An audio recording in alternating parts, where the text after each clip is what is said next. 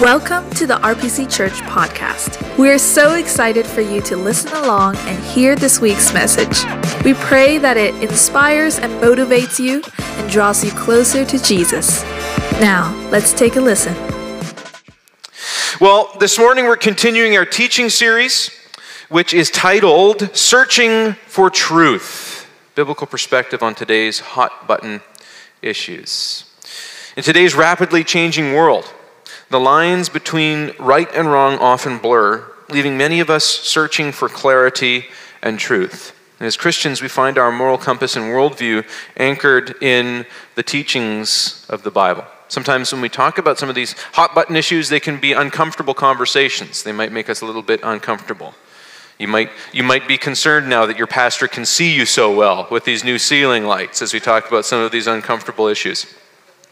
I've shared with you before that before I was a pastor, I worked lots and lots of jobs. Just over the course of my years of study, I would do lots of different part-time jobs, piecemeal work, that sort of thing. And so one of the jobs that I used to work was I worked at Moore's Clothing as a sales associate.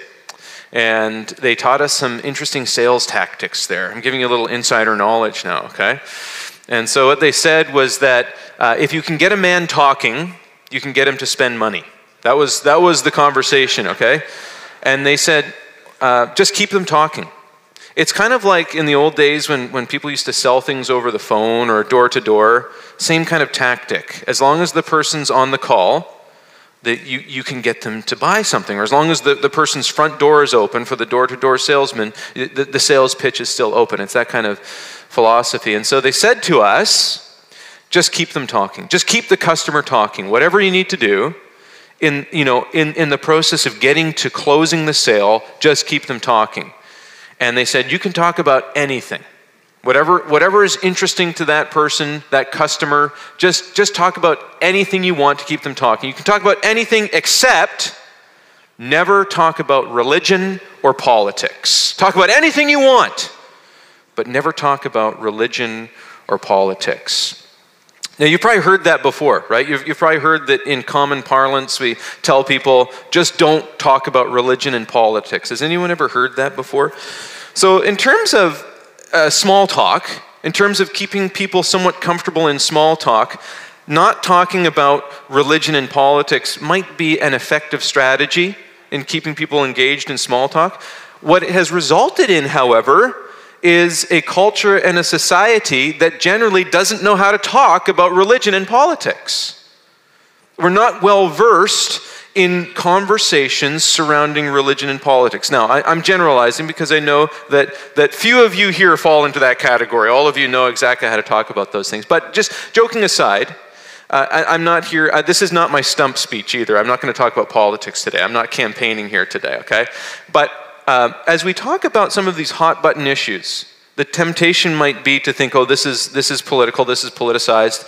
I'm not here to advance party politics of any party. What we're here to talk about is, what does the Bible have to say?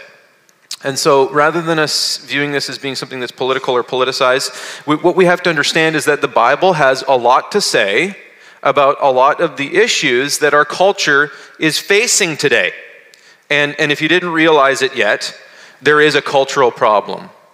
Did you realize that there's a cultural problem going on today? I mean, there are many problems, right? But generally there is a cultural problem. It's very, very problematic, the things that we're facing in our world today. And so as God's people, as His kingdom covenant people, we have to be knowledgeable about what's going on in our world, and we have to understand what is the biblical approach to these issues. Now, this is not opinion. I'm not talking about, this is what Pastor Aaron thinks. This is, Pastor Aaron's preference. What I'm talking about is, what does the Bible actually have to say about these issues? And so this summer, Richmond Pentecostal Church, together, we are going to have compelling and thought-provoking conversations about these issues in this sermon series titled Searching for Truth. Together we'll delve into the most pressing and controversial topics of our time, exploring what the scriptures have to say about morality, holy living, and a Christ-centered worldview. And so for those who were with us last week, you heard this introduction, but what I want us to think about throughout this series is, again, getting away from this being political. What does the Bible say? How do we have a biblical worldview? How do we get back to having a biblical worldview as God's people? And the second part is, in addition to having a biblical worldview, how do we restore our understanding of the holiness of God? Because I think, church, again, with the cultural problem that's going on out there, our tendency, and I'm guilty of this too, our tendency has been at times to allow the cultural voice to take priority over what the Bible says. The cultural voice is loud, right? The volume is dialed way up out there. And so our tendency at times has been to listen to the cultural voice more than what we've listened to what God is saying through Scripture. So we've got to turn that around. We've got to get back to, how do we have a biblical worldview? How do we understand the holiness of God? And if we could just have a glimpse of how, and an understanding, I think we have a glimpse because he makes it very clear through Scripture. It's not as though God's not communicating it, it's whether or not we're receiving it. Have a picture of the holiness of God and how holy God is and what a holy God requires of his people. Because if we had a reverence for the holiness of God, then all of these issues, I believe, would come into line in our hearts and in our understanding. Now, I said this last week, I'll say it again. There's a lot more to it than that, but there certainly isn't less to it than that. And so while we might want to complicate things, if we could simplify it down to having a biblical worldview and understanding the holiness of God, I believe that we'll be able to get many of these things straight.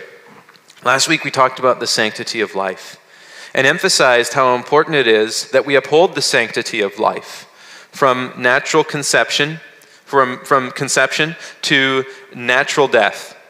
We're talking about the sanctity of life from conception to natural death and everything in between and how we prioritize and uphold the sanctity of life. And there have been some great conversations that I've had even in the days since we started this series last week. There have been conversations, questions about resources, materials, and those sorts of things. And so if you did want more resources pertaining to upholding the sanctity of life, you can always revisit the message that we shared last week. It's still on YouTube. To my knowledge, it hasn't been taken down yet. And if there are additional resources that you like, you can always email us, info@rpcchurch.ca, and we'd be happy to share with you some additional resources. So throughout this series, from the sanctity of life and human sexuality to money management and other subjects, we'll confront these issues head on, guided by the wisdom of God's Word. As we open up our conversation today, we're going to be talking about it in a few moments with this subject today and other subjects. We may not cover every detail to the extent that you would like us to, but what we'll do is our best to give a broad overview and then point you in the right direction for further study on these subjects. Our goal is not only to understand the biblical worldview on these matters, but also to equip ourselves to engage in meaningful and compassionate conversations with those around us. I want to emphasize that piece, the compassionate conversations.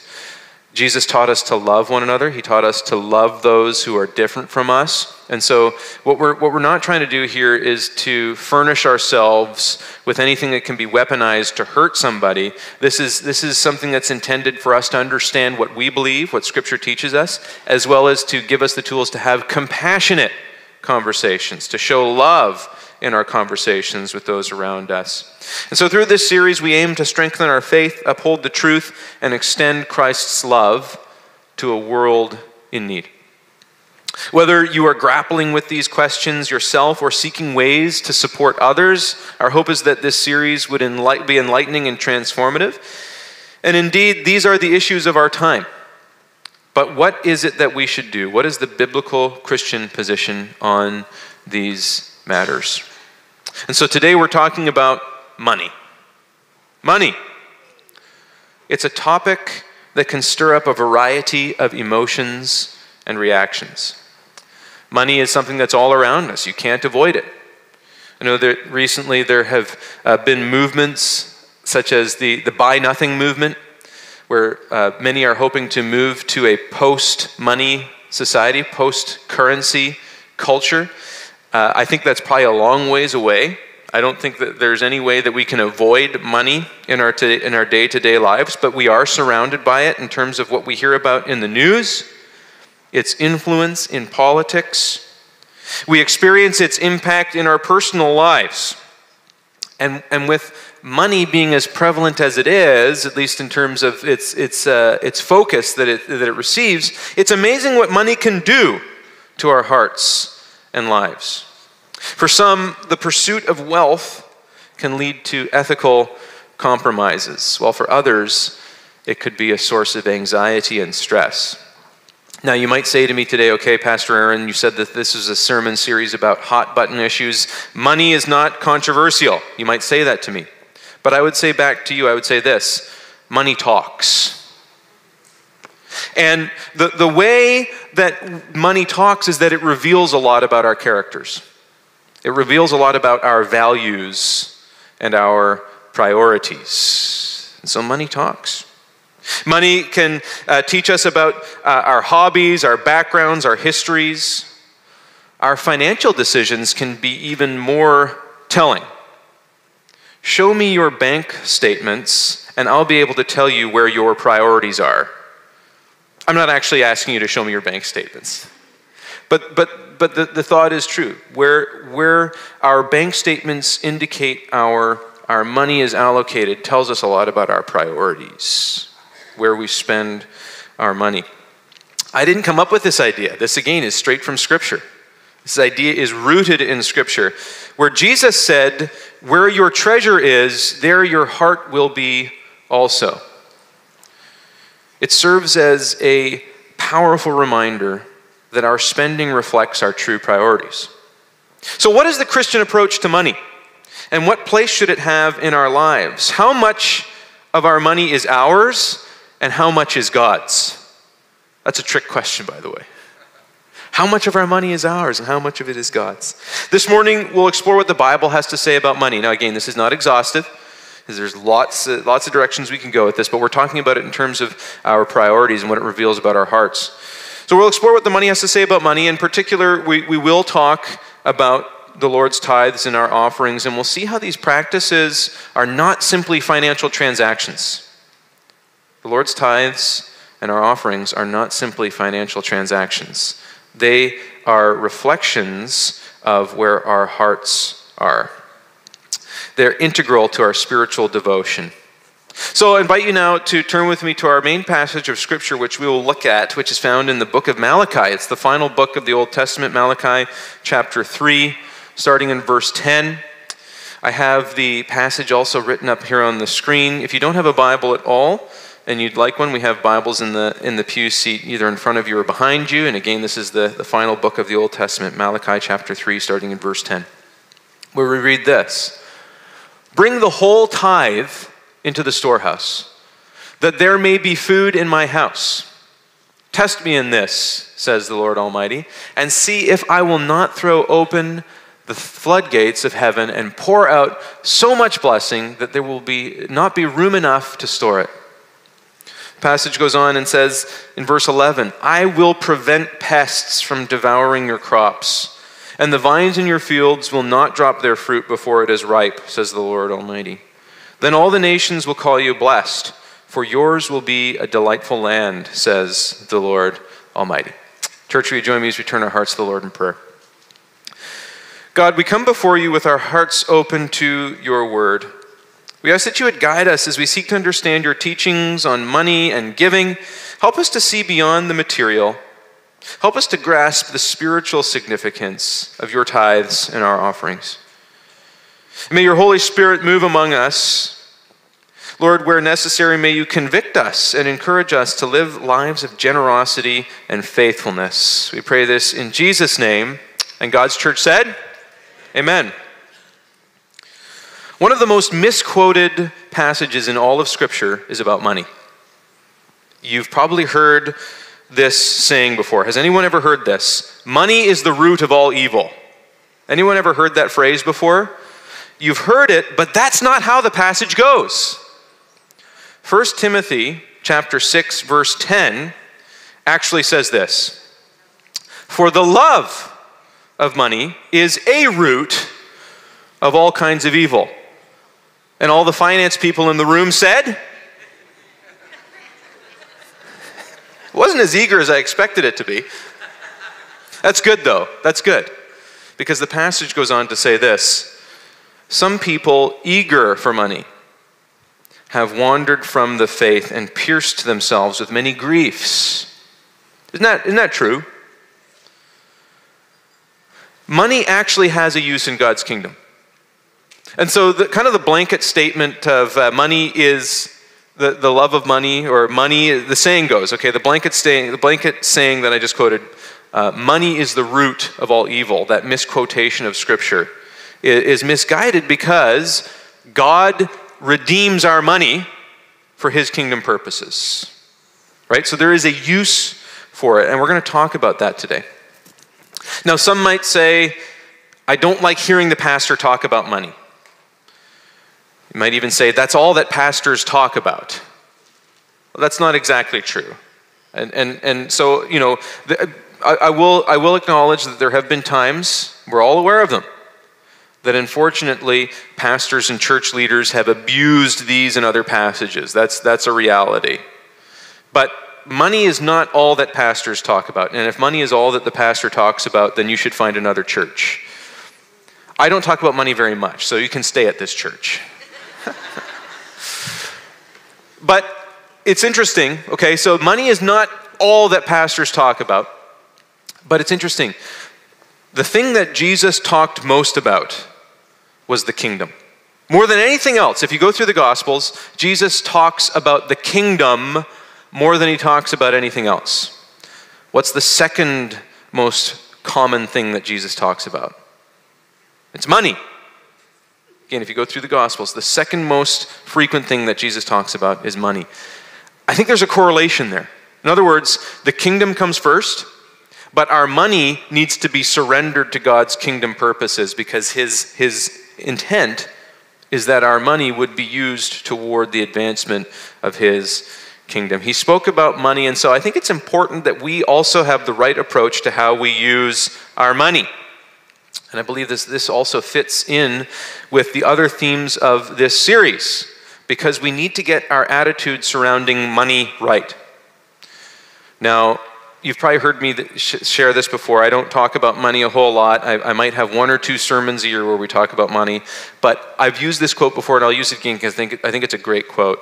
Billy Graham famously said that if a person gets their attitude towards money right, they'll get their attitude right towards most of the other issues that we face in life. If you get your attitude toward money right, you'll get your attitude toward most of the other issues that we face in life right as well. And having the right attitude about money is having it surrendered to God. In the final pages of the Old Testament, we find the book of Malachi. And it concludes with a powerful anticipation of the arrival of the Messiah, anticipation of the Lord's coming, and of the one who will prepare his way. Malachi calls its original audience to get ready for this momentous event. Well, Jesus came in the form of a child, as the Messiah. Church, we live as those... Okay, we live in the age of the church now. We live as those who are in anticipation of the Lord's return. And so Jesus came the first time, but he's coming back to us again. We anticipate this. Our lives are oriented towards the Lord's return. And so this is a time for transformation. Scripture describes that the return of the Lord will be a day that will be like a refiner's fire. We anticipate the return of the Lord and allow this time of anticipation to be a time where our hearts are purified, where our desires are reshaped, where our priorities are renewed, reoriented towards kingdom priorities. We are allowing the Holy Spirit to renew our thoughts, to change our conversations, and to steer us away from selfishness and self-centeredness. Malachi calls us to return to the Lord. And especially calls us to return to the Lord when it comes to our giving. Now, some who are well-versed in this passage and on this subject of tithing, some will say that tithing is an Old Testament concept. And that's true. It is an Old Testament concept. In the New Testament, we're encouraged to give much more than a tithe. We're encouraged to give everything that we have. So while tithing is an Old Testament concept, the concept for us in the New Testament, in the New Covenant, is that the tithe that's the ground floor. That's the entrance level. We're actually called to much more generosity as those who are living in light of the New Covenant. And Malachi calls us to return to the Lord when it comes to our giving. Church, how we handle our money is a true reflection of our broader outlook on life. And so I want to talk to us about a few things. The first thing I want to talk to us about is this: money and community. Money and community. Jumping to the New Testament, in Acts chapter 2, verses 44 to 45, we read these words. All the believers were together and had everything in common. They sold property and possessions to give to anyone who had need. In the early church, money and resources were not seen as personal property, but rather as communal assets, things that are to be used for the advancement of God's church in community. The believers shared everything they had, ensuring that no one among them was in need. Now, this kind of sounds like some sort of an ideal, and I think in a lot of respects it is an ideal. It's something that we should probably aspire toward, but it isn't something that was always simple, smooth, and straightforward, because if we were to read the New Testament epistles, the letters of the Apostle Paul, we'll see in many instances that he was writing to churches where there was disparity between church members, some that earned a lot, some that didn't earn a lot, and that there was at times factions that were forming based on people's economic status.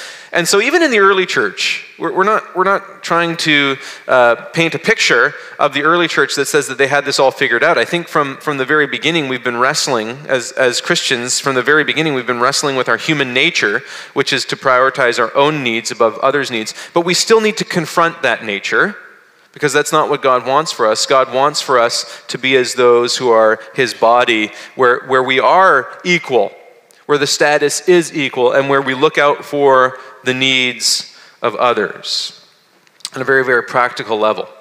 Something that we prioritize as a church, and I want to share this with you, is that if you are facing need, material need, and money is in short supply, and that's a reality today we're not insensitive to. I've spoken about this before.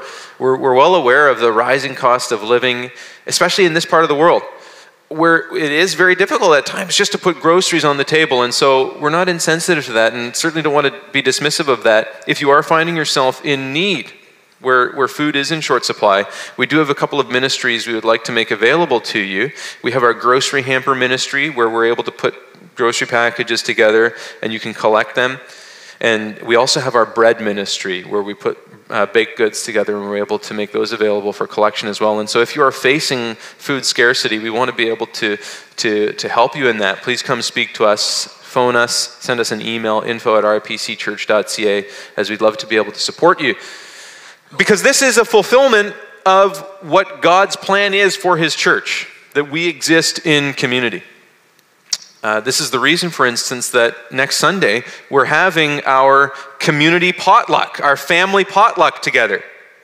And I know when that was announced, and Pastor Seth announced it, that there were some cheers from the congregation. So that's where you've got good priorities, because you want to gather together and break bread together. This is something that we're doing as we seek to emulate what was the intent, the design, the vision for the early church, which was that we would be a community with one another.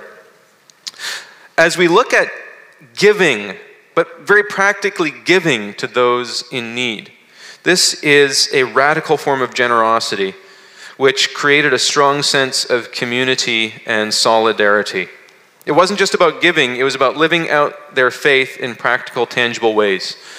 Every so often, I, as a pastor, am privy to conversations where people are not trying to disclose this, they're not trying to make a big deal of it, but I periodically will become aware of times where there is generosity between believers in the church. And this is quite aside from the church's finances, so this doesn't appear on the church's books, this is just from one person to another. Periodically I'll hear of radical generosity, where someone in the church has given, whether it's money or material support or food, to someone else in the church. And as a pastor, that really warms my heart. Because this is, again, a fulfillment of this design that God has for his church, which is that there would be generosity between members, and no one's looking to publicize that. But when I become aware of it, it's something that's very, very encouraging to me. When we do talk about tithes and offerings, it's important for us again to remember this example. Our giving should be a reflection of our commitment to God's work and his work among us in his community. Around the world, and specifically now, church, I'm talking about parts of the developing world that are materially far less affluent than we are here in the West. Around the world, the church is thriving. In the West, where we are encountering this cultural problem, I think in many respects, the church has been intimidated. And I'm not pointing fingers when I say that, because we're all part of this. I think in many respects, the church has been intimidated by the volume of the cultural voice. But if we look around the world, okay, outside of the West, as we look around the world, we see that the church is flourishing. That in the developing world, that the church is thriving. And as we even over the course of these past several weeks and months went on mission trips, where I went to Nepal, Pastor Crystal went to Guatemala, our student ministry team went to Yukon. But especially as we looked at the churches in the developing world, we saw that the churches there are flourishing, the churches there are thriving. But what we've also seen is evidence of God's blessing in and through the fact that these churches, which are less affluent materially, right? In the developing world, in many instances, the churches are less affluent materially. Those churches are rich in faith and generosity. And if there is a need, God's people aren't looking to governments to respond to that need. They're looking to the church to respond to that need. I think there's something beautiful about God's design in this. And I have nothing against government agencies that provide aid to people in need. I have nothing against that. In many respects, those structures that exist in our governments in the West, where there is welfare, in many instances, those systems came about because of God's people, Christians, influencing the society through revival and otherwise, for those structures to be in place to provide welfare to those in need. So I have nothing against them. But I do think, church, that in many respects, as it relates to people who are in material need, we've allowed ourselves as a church to relinquish that very practical act of aid to the government agencies. And we've kind of abdicated ourselves of that responsibility as God's church.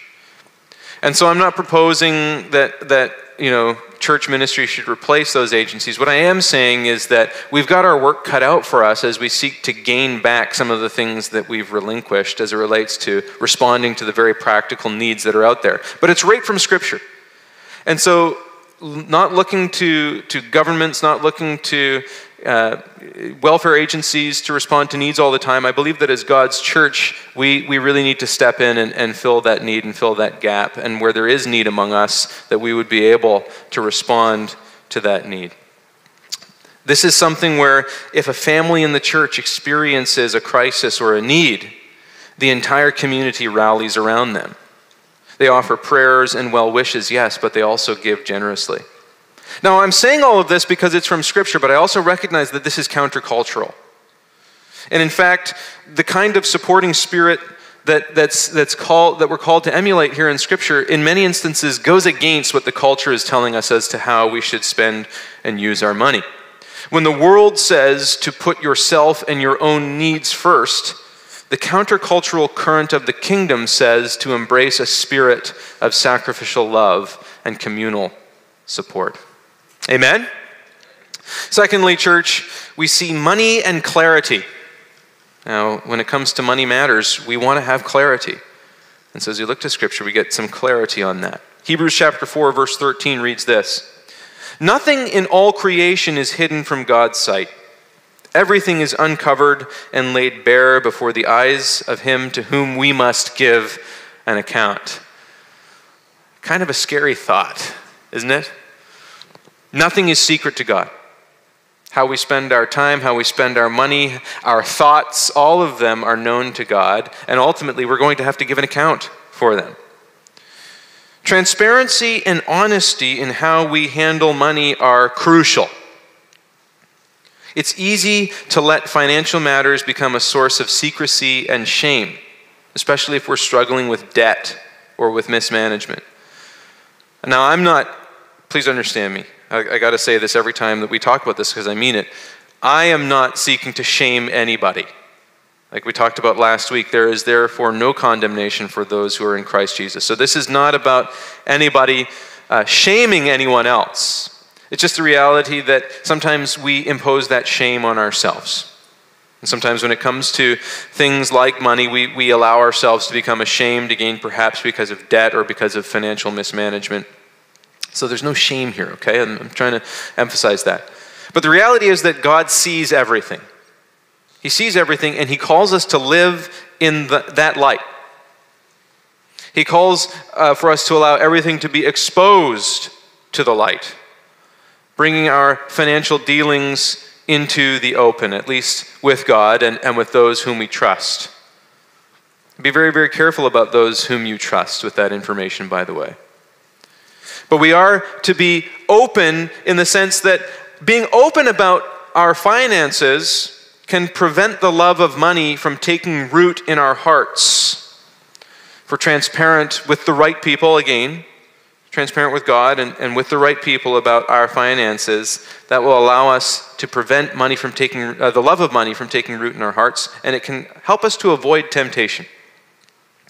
Now, you don't have to make your financial affairs known to everybody, okay? I'm not saying that. But your financial affairs should at least be known to you. Your financial affairs should not be a mystery to you. Part of being good stewards of God's resources is that we manage our money well. I'm not a financial advisor. I always have to make that very, very clear. And so I'm not giving financial advice. But if your money is a mystery to you, then it is important to find a good financial advisor. And if you'd like help with that, we can point you in the right direction. Again, I'm not here to offer financial advice, but we can at least point you in the right direction of those who can. And I say this again, when it comes to financial transparency, I don't mean that you need to tell everyone about your money. You don't need to tell everybody about it. I mean that if we need help, we can get help. And if it's necessary, so maybe you don't need help financially. Maybe you've got it all sorted out. The transparency piece is a matter of accountability where, again, you find somebody who is trustworthy, whom you trust, that you can be held to account by, that you can be accountable to. And say to this person, look, am I making money too much of a priority in my life? Am I showing evidence of loving money? And so you want to find a seasoned saint who's able to identify that potential source of temptation in your life. It's just like anything else in our lives, could be money, could be anything else, that can be a source of temptation. Sometimes we need a little bit of accountability from trusted people. Ultimately, we are going to have to give an account to God. And so the saying that I have often heard before is, do you want God to be the first person you ever give an account to? Or would you prefer that there are loving people in your life that give you some accountability before that day arrives so that we can be on the right track, knowing that ultimately we are accountable to God? Here at Richmond Pentecostal Church, we're very forthcoming with financial matters. And I don't mean that in terms of everybody when they greet each other, that they show each other their bank balances. That's not what I mean. That's your business. What I'm talking about is that as a church, okay, as an organization, we're very forthcoming with financial matters. Our financial reports are professionally reviewed by a nonpartisan accounting firm every year. And our financial report and budget are made publicly available at our annual general meeting. In fact, our financial report and our budget are both accepted every year by the membership of the church at the annual general meeting. We value transparency because we are called to accountability in these matters. As you join us today, if you wish to be involved in the decision-making process here at Richmond Pentecostal Church, be it our church budget or other matters, if you are not yet an official church member, allow me to take this opportunity to invite you to our membership class, which is taking place today. after church in the fireside room, where you can learn a little bit more about what official church membership entails. That might be something that you're interested in. And refreshments will be served. That might be a little added incentive for you. But if you do have something to eat, you have to stay until the end of the meeting, okay? So lastly, I want to talk about money and culture. And again, this is where money can be one of those hot button issues that we need to identify. Money and culture. Romans chapter 12, verse 2 reads this: "Do not conform to the pattern of this world, but be transformed by the renewing of your mind. Then you will be able to test and approve what God's will is, his good, pleasing, and perfect will." Money is not the root of all evil. Scripture says the love of money is a root of all kinds of evil. And so as it relates to what we do with money, God uses our money. He uses it for his kingdom purposes.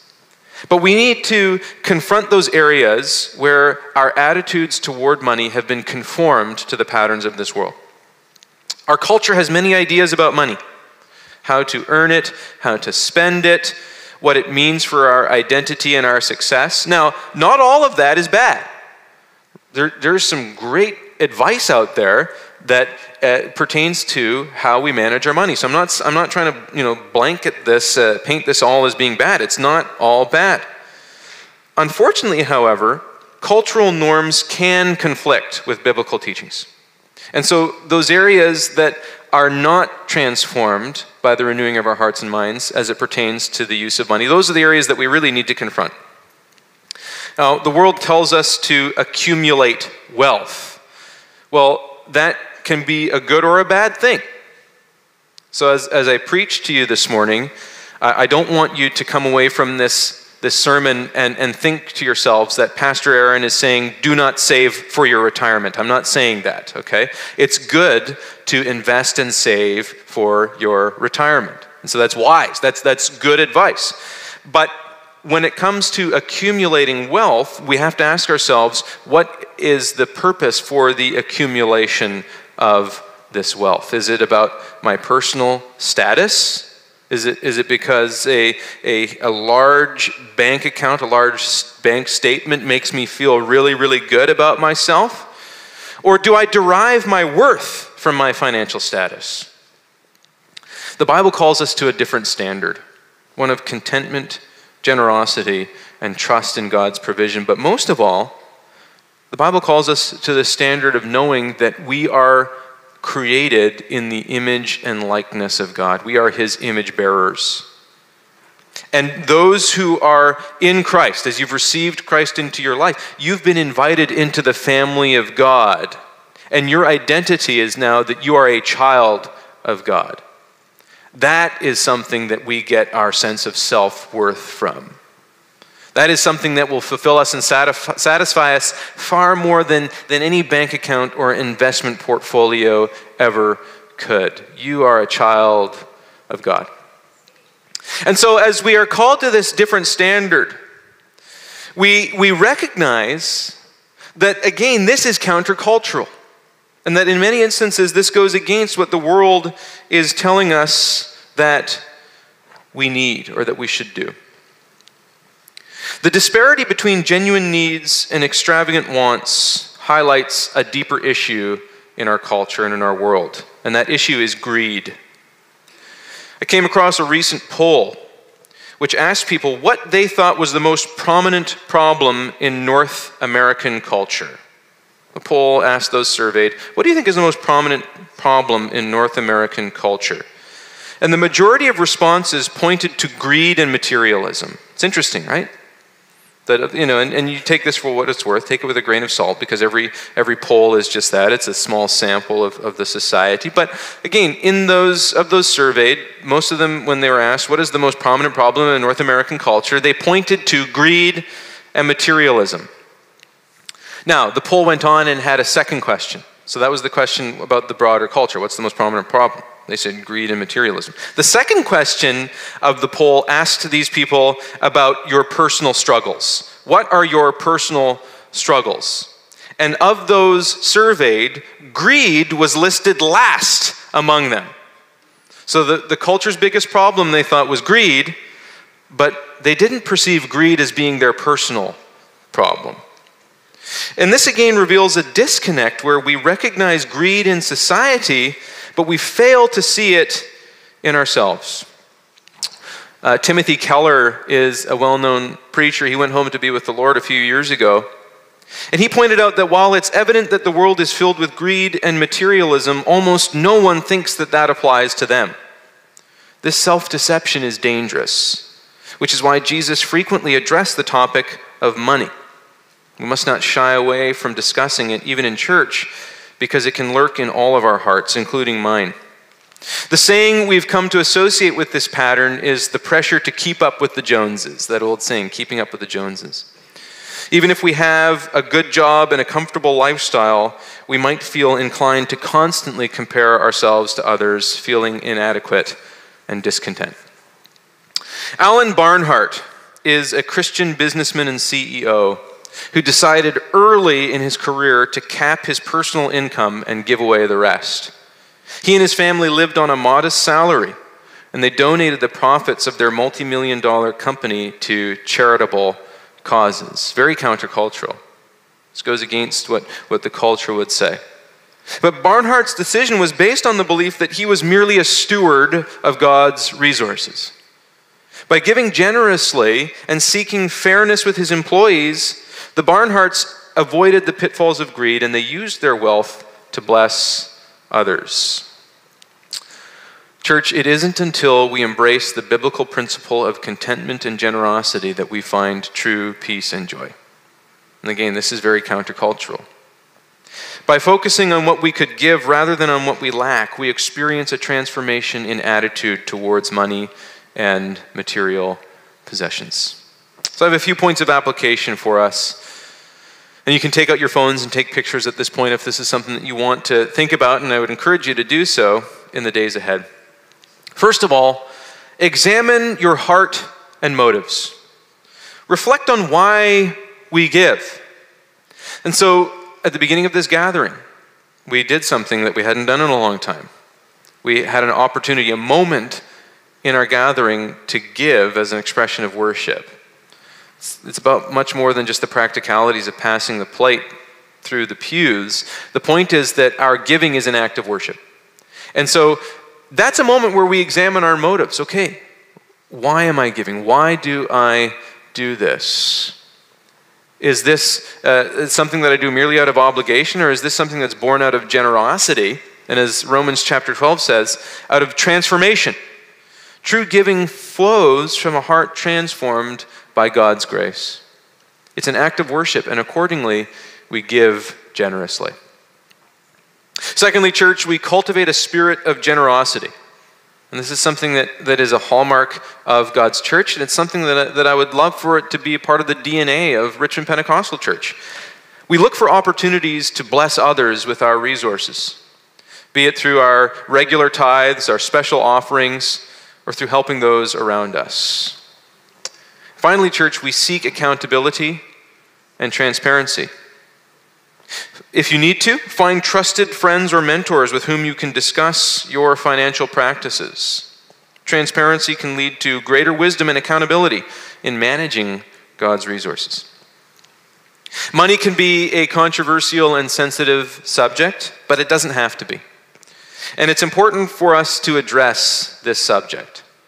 The Bible provides clear guidance on how we should view and use our resources.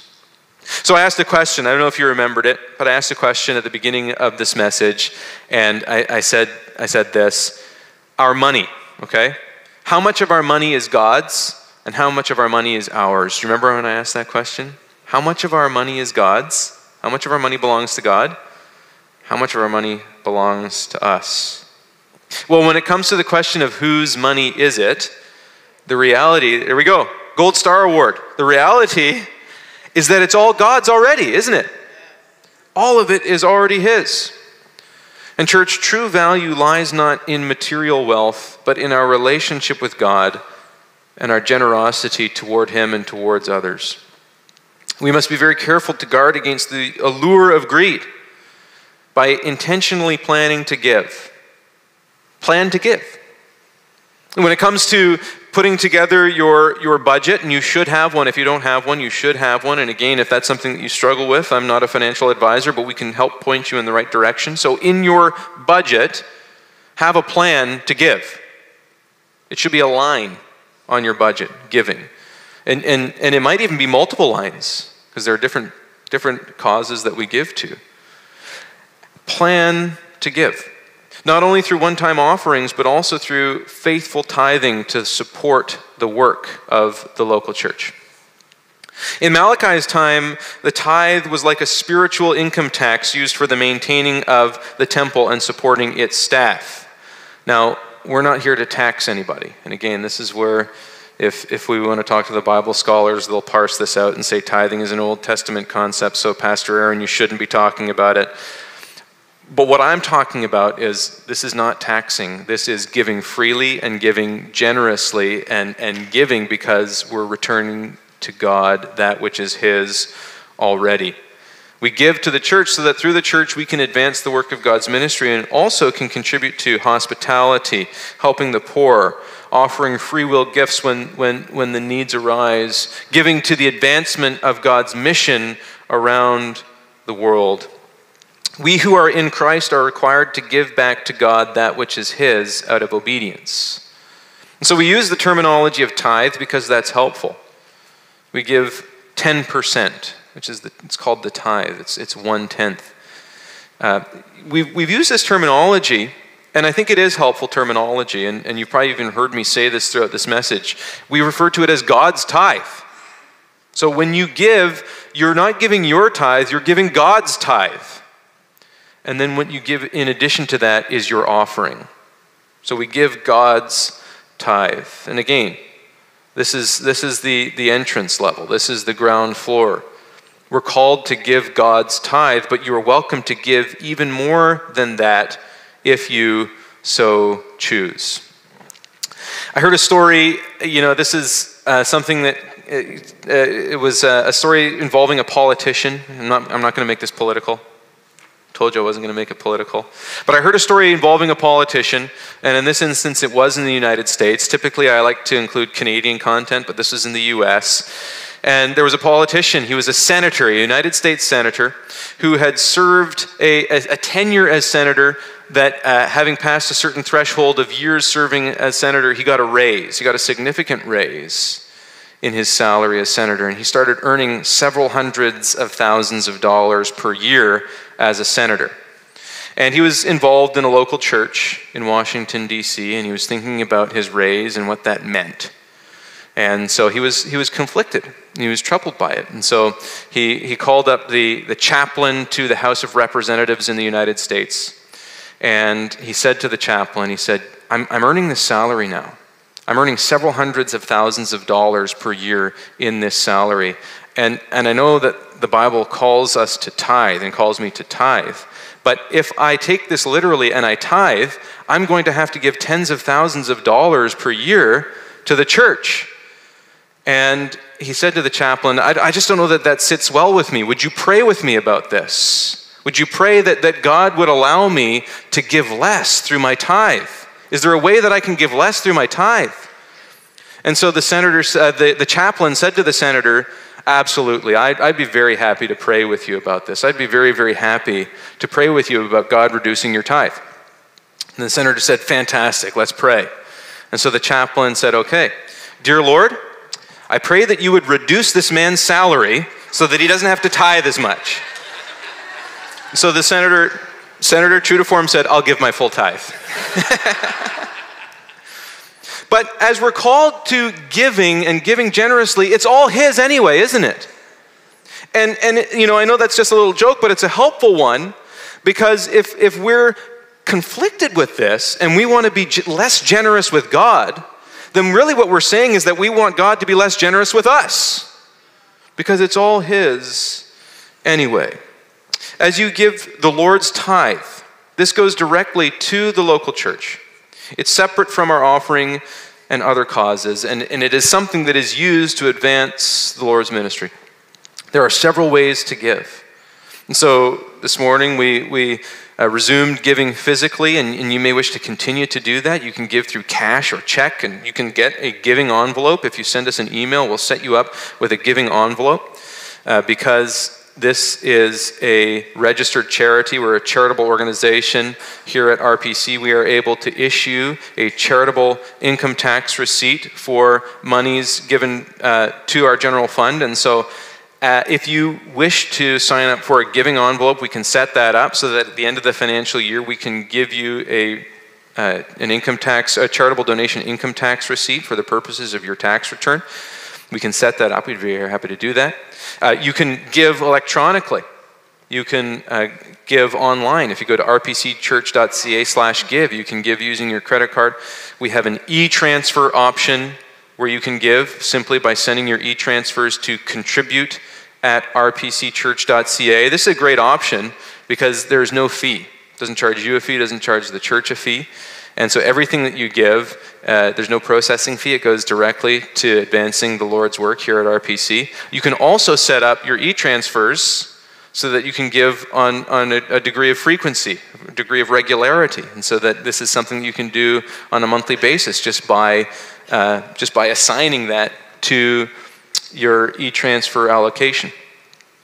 You can text to give. We have an option where you can text to give. There's no shortage of ways to give, and we want you to be aware of those things so that you are able to give as God leads you to do so.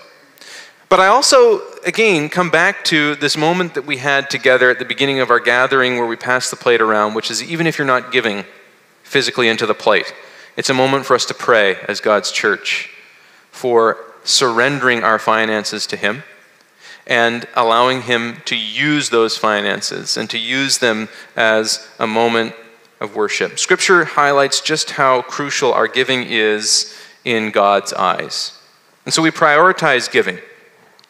As we prioritize giving, we have a plan to give. And like I said, we put a line in our budgets to give. I also am of the conviction that we give right away.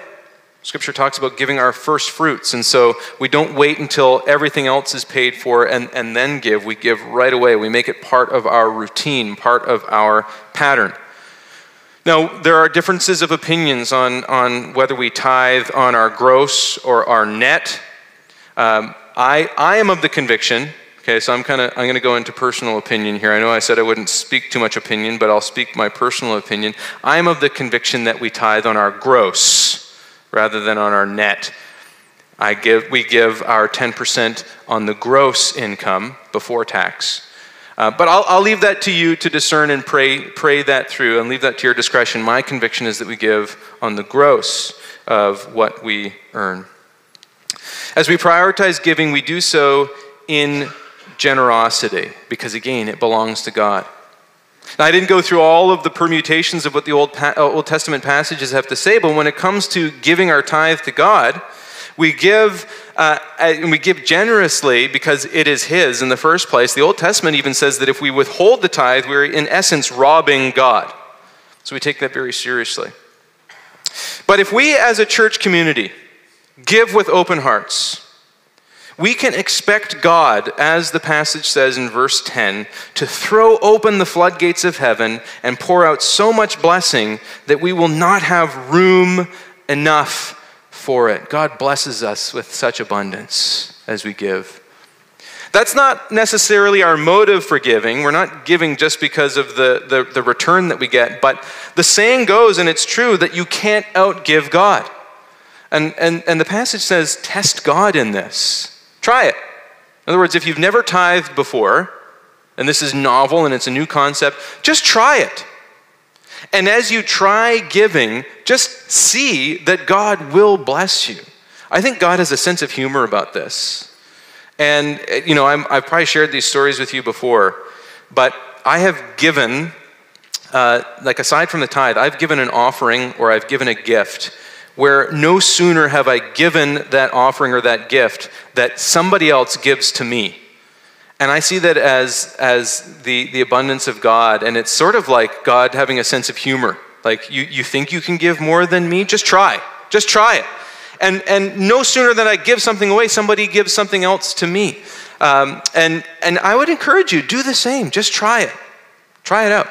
part of the blessing is material, but there are other blessings as well. There's a spiritual blessing that comes from this, right? Even as we look at our passage, I'm going to just read this back quickly to you. It says this, again in verse 11, I will prevent pests from devouring your crops, and the vines in your fields will not drop their fruit before it is right, says the Lord Almighty. So maybe you do grow crops, but if you don't, you can interpret that in other ways, that there is a spiritual protection that's in place, that God's not going to allow these things to happen to you. And then says, then all the nations will call you blessed, for yours will be a delightful land, says the Lord Almighty. Church, we can't outgive God. And the blessing that he gives us as we give generously is far more than we could ever think or imagine. I believe this. I've seen firsthand how God blesses us when we give faithfully through our tithe, through his tithe, and through our offering. Amen? I'm going to invite the worship team to come on up as we prepare to conclude today. The Lord's tithe and our offerings are not merely financial obligations. It's not merely a transaction. It's an act of worship and of devotion. It's a reflection of our trust in God's provision and our commitment to his work. And so, church, the invitation is this, that we would embrace this call to generosity, that we would trust in God's promise of abundant blessings. Church, let us give cheerfully. Let us strive to be a community that is marked by generosity, by clarity, and by a biblical worldview on money. And by doing so, we align our hearts with God's kingdom, and we ensure that our lives are not defined by what we have, but rather are defined by our love for God and others. Remember this, where your treasure is, there your heart will be also.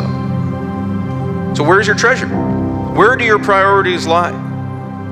What do you treasure the most? I don't know about you, church, but what I would like to treasure, what I would like to be that greatest priority is that act of glorifying God, but being more concerned by what God thinks of me than what others think of me, to get a glimpse of the holiness of God.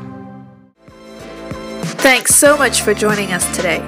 We hope you're drawn closer to Jesus and that his love, his spirit, and his life are filling you right now. If you'd like to know more info about who we are and what we're doing at RPC, please head over to rpcchurch.ca to find out more. And if you like the podcast, you can subscribe. You can share it with your friends and family. You can click the share button, take a screenshot, and share it on your social stories, and tag us at RPC Church. And one more thing before you go. We just want to remind you that you are loved by Jesus. God bless you.